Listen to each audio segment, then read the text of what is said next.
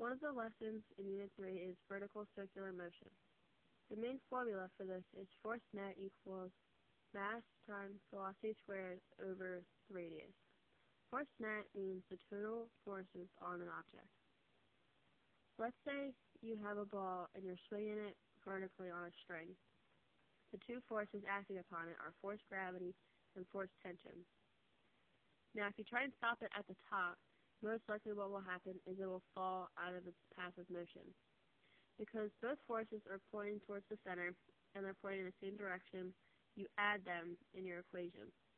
Force tension plus force gravity. Now let's say that you want to stop the ball at the bottom.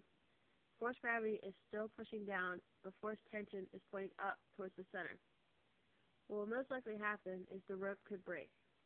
Because force tension is pointing towards the center, that is what's positive.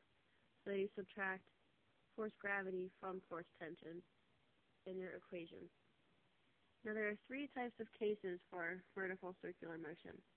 The first case is on the top of the loop of a roller coaster. The two forces are force gravity and force normal. They're both pushing down on the tracks or on the car. It doesn't fall out of place because it wants to move up, and the track helps it stay in place.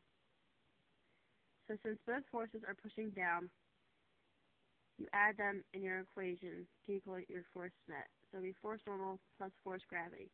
The faster you go around the circle, the faster and sharper, the safer you are, and it's a lesser chance of going upside down. So you want to go faster going around the loop. The second case is when you're at the bottom of the loop. Force gravity is pushing down and force normal is pushing towards the center. The only dangers about this is you could pull too many G's as you're going around, since you're going so fast around the loop that if you go too quick, you could black out because of the loss of blood in the head. Most roller coasters stay around 3 G's. Now, since force normal is pointing towards the center, you're subtracting force gravity from it. So it'll be force normal minus force gravity in your equation.